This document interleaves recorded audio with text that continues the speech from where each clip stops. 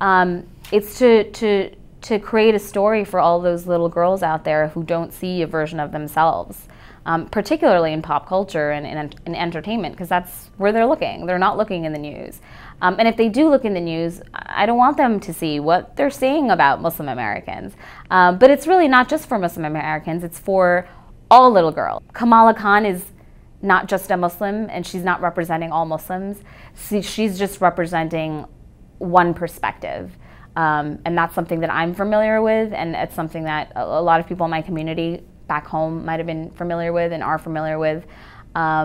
You know, and even my nieces, I think that they're familiar with it too. Essentially, she can grow really, really tall, go really, really big, and then also can shrink to a small size. She can extend her arms. She can make her fist into a really, really large fist so she can punch the bad guys.